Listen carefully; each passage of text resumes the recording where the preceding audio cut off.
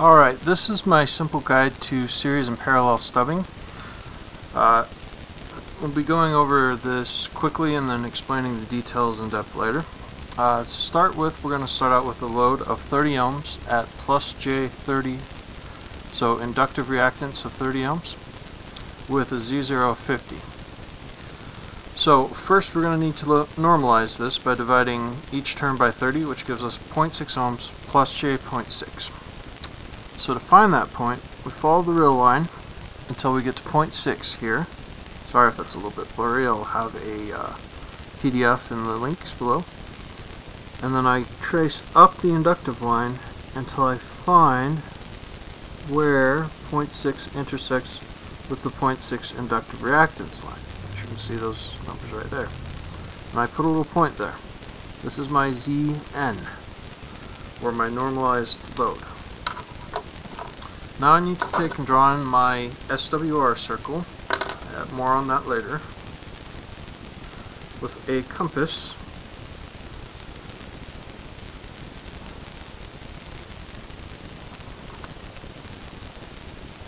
So let's get this guy set.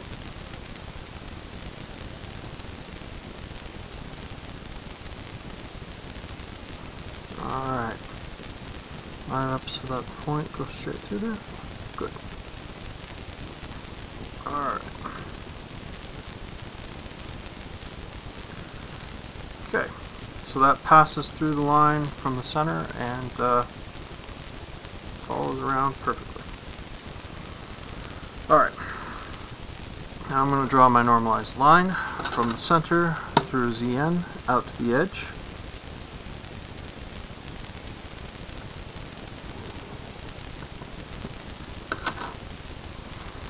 And now I need two lines that show where the SW, or where the 50 ohm line, which is this line that goes through the center of the Smith chart, intersects with the SWR, which is right here and right here. Now I'm going to take and draw these two lines out from there.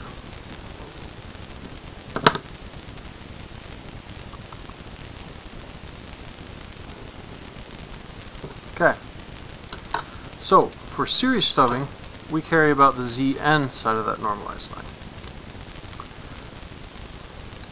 To find the distance in wavelengths, we need to go from this line here to the first one of these lines it intersects, which is this one. And we are using the wavelengths towards generator, so you see the arrow in this outer circle goes there. And that gives us the wavelengths between the two. So I have this guy at, we'll call it 0.16, and this guy here is at 0.18.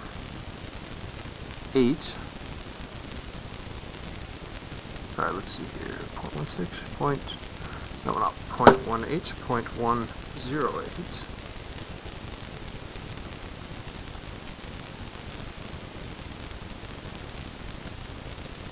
Yeah, 0.108. So my arc distance there is 0.16 minus 0.108. Gives me 0.052 wavelengths. Is my distance to the stub. Okay, so the next thing we need to know is the length of the stub. And in order to do that, we need to find out this line here, this is our stub, we need to find out what the reactance is that we need to cancel out. So to do that, we follow from this point out to the edge, right here,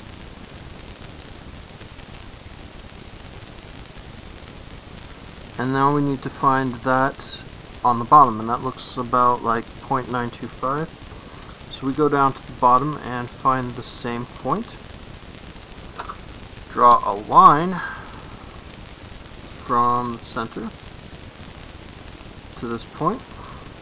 Okay, now to find the length of the stub, we need to move back towards the load, which is the circle on the inside here.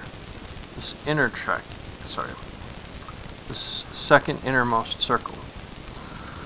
So we've got two kinds of series stubbing we can do. We can do a shorted stub and an open stub.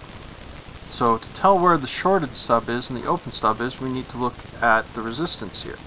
This real resistance line. Now this end of it is infinite impedance, which is an open. So if we want an open on our series, we need to go from this line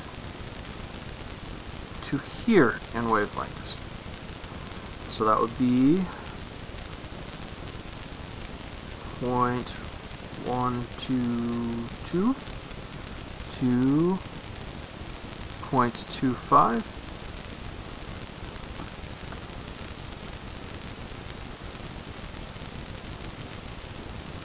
Oh, I'm sorry, that's not 0.112, that's 0.118. 0.118.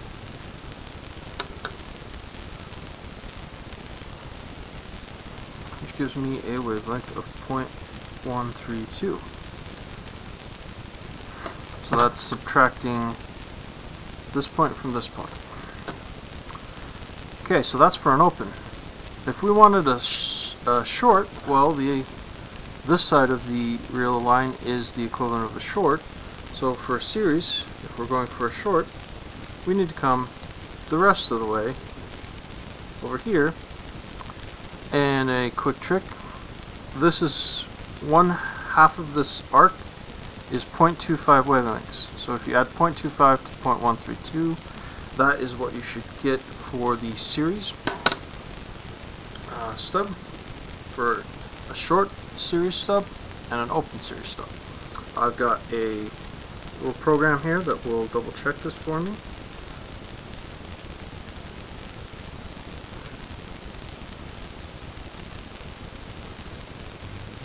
Okay, type in my stuff.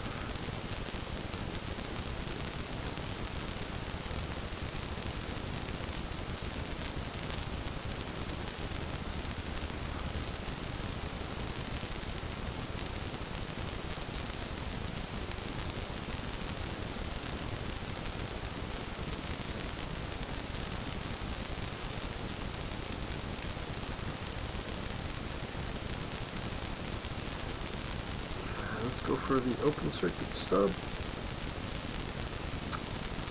And for that, you can see, I'll get rid of some glare here.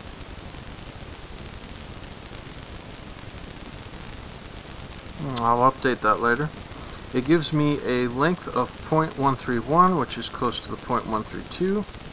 And a distance of 0.053, which is really close to 0.052. See if I can get that any clearer.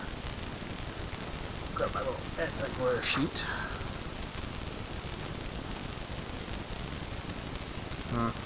No luck. I will add that up in the updates. Okay. So next, let me clear this up a little bit, and we'll go after the series stub. The parallel stubs. So for series, recap, draw your ZN, draw these two lines, go from there to there, that's your distance of the stub, and then find the reactance, find that same point, and from there to here is open, and from there to here is short. Okay, now let me clear this up a bit so that we can go after the parallel stubs. And you may notice I used a alcohol-based marker and laminated sheet so I can dry erase this and do it multiple times without wasting a lot of paper. You can do this with normal dry erase, but the alcohol erase stays better and doesn't smudge as much while you're working. It does leave a pretty, mark on the table though. Alright, let's put my marks back in. We got 0.66 ZN. Draw the same SWR circle.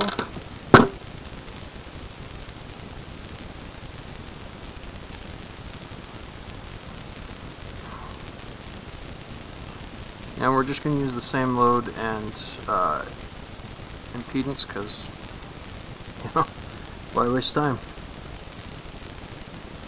Okay, make sure that that point is the exact point. 0.6. Excellent. Okay.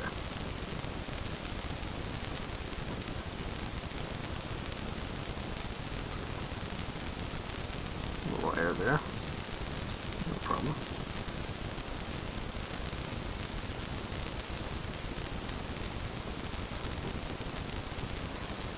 Okay. So the first main difference, instead of going through my normalized line, I could draw the whole thing in, but for clarity's sake, I'm just going to go for the admittance line. So, if I go through that ZN out here, this point here where it crosses that is my admittance, YN, my normalized admittance. Okay, so for parallel, we care about this line.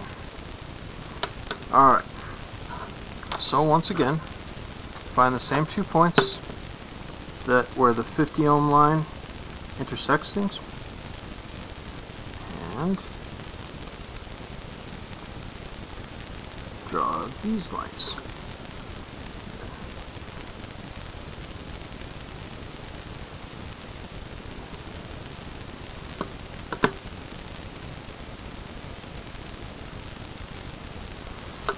Alright, so once again, for the distance, we go from YN towards the generator all the way until it intersects the first one of these lines. So this is our distance to the stub, our new distance to the stub. It's a little bit trickier to add up, but we're just counting the wavelength around here. So from here we have 0 to 0.158. 0.158. And then here we have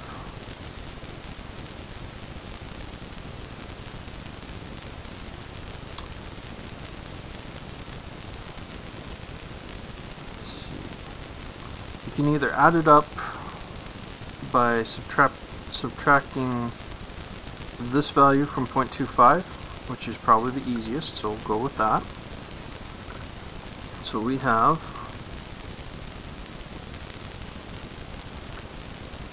0.3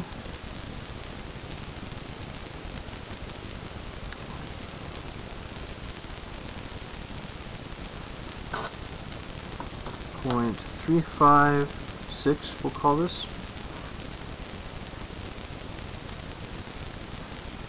And this over here would be 0.5. This point is 0.5. So 0.5 minus 0.356 plus the 0.158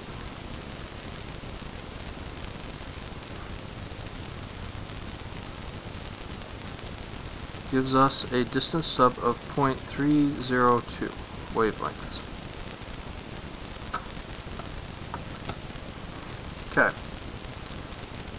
Now once again, we have to find the reactance at this point, and if you recall from the last one, it is about 0.925 or so.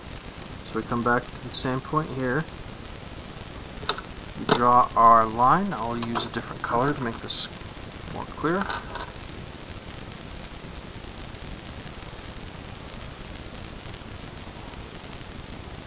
Okay. Now, for admittance, when we're going for the open stub and the sort stub, we're still going to go this way. But because admittance is flipped, this here, which is an open for a series stub, is going to be a short for a parallel stub. So if I go from here to here, that will give me my my shorted parallel stub. And if I continue on all the way over to here, that will give me my open parallel stub. and I'll just run some numbers on this real quick. 0.25 minus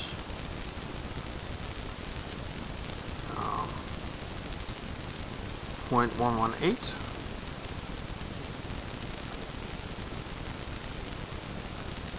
So I got a length for a shorted of 0.132, and I will check that real quick on my calculator.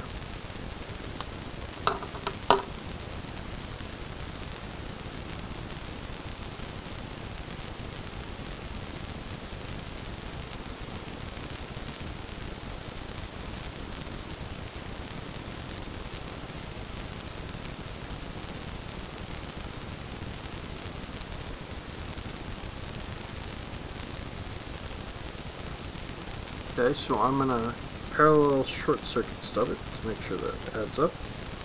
And the distance I get, or my length, I get 0.131, which matches up to my 0.132 here. And for my distance I get 0.302, so right on there. Let's see if I can show you that on here. There we go. So anyhow, that's how you do series and parallel stubs. It can get a little confusing at first, but just remember, if you're going for series stubs, go from your Z normalized line to the first one of these that it encounters. That's your distance. Find your reactance, and this is the reactance of the stub at that point, so you have to cancel that out by coming down here and following toward the load line, which is the inner of the two circles, to here. And for series, this would be open, and for parallel, it will be short.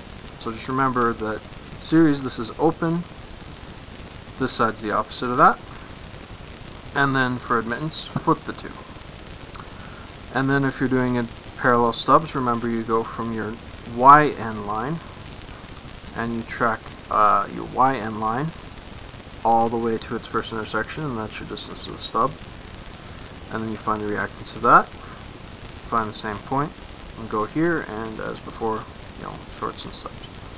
So that's really all there is to the parallel stubbing. There are some neat things to explain about a Smith chart.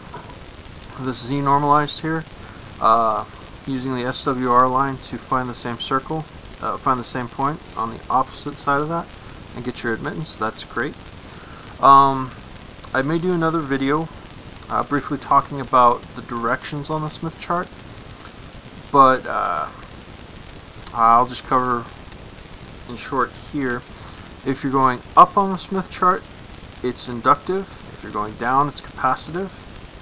And if you're going, I'll leave that for another video. Alright, thank you, and if you have any questions on that, check out the PDF in the links. Thank you for your time. Have a great day.